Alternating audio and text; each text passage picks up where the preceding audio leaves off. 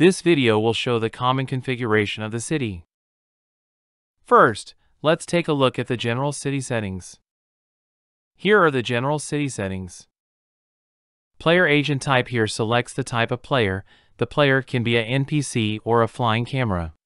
You can also quickly turn off or on traffic and pedestrians. For detailed information about the settings, open the documentation. Let's open the traffic settings. Here you can configure the number of cars to spawn and general settings for simple traffic cars.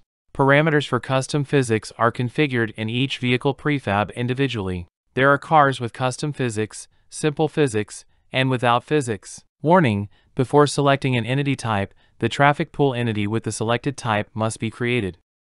There are 3 modes of obstacle detection: hybrid, calculate only, raycast only.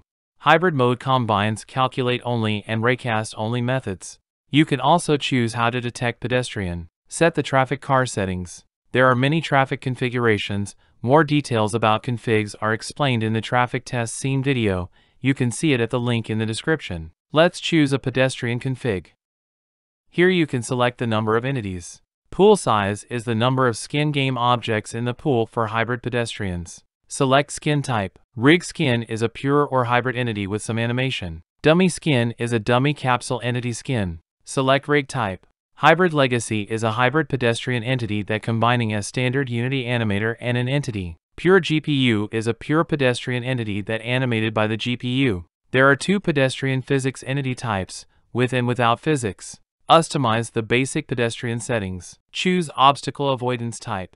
Calc NAV path uses NAV mesh to avoid obstacles. Local avoidance simple calculation algorithm to avoid obstacles. Calc NAV path method is based on NavMesh calculation. It is more accurate, but more demanding on CPU resources.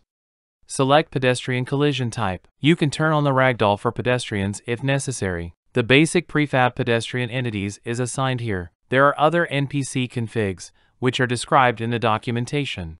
Let's open the call config. Visible distance is the distance the player sees. Max distance is the distance available for all entity systems. In the next video I will show how to create roads for traffic.